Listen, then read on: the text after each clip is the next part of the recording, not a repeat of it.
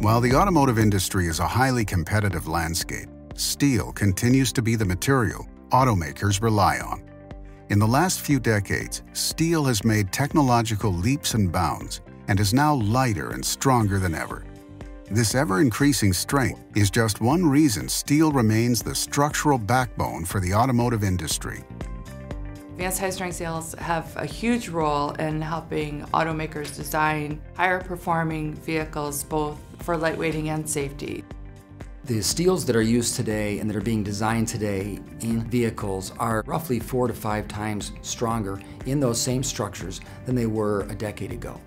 Today's steels, we describe them as advanced high-strength steels, use complex microstructures and complex chemical composition to achieve these very dramatic increases in strength. Not only is the strength of the material increasing, but also the ductility or the formability of the materials increasing. And that's the real game changer, is putting both those together in one material. Steel is a single metal where it can be designed to suit all combination of requirements. That is what makes steel unique. That's possible to increase the strength of a part by upgrading to an advanced high-strength steel without increasing the thickness of the part. To improve strength and still get away with lighter components, you have to develop your steel grades further and further. And if you look at people in research institutes are doing, then they can go up until 7,000 megapascals.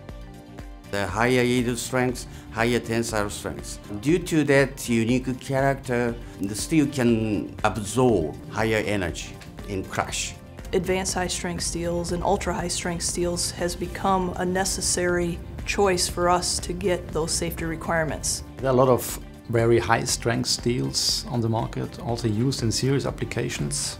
They have a lot of possibilities. Both the steel industry and the automotive industry have engaged to make steels which are the best in the world. We've learned a lot of things and done things we never thought we were able to do, and we continue to push the envelope, and I think that trend will continue for many years to come.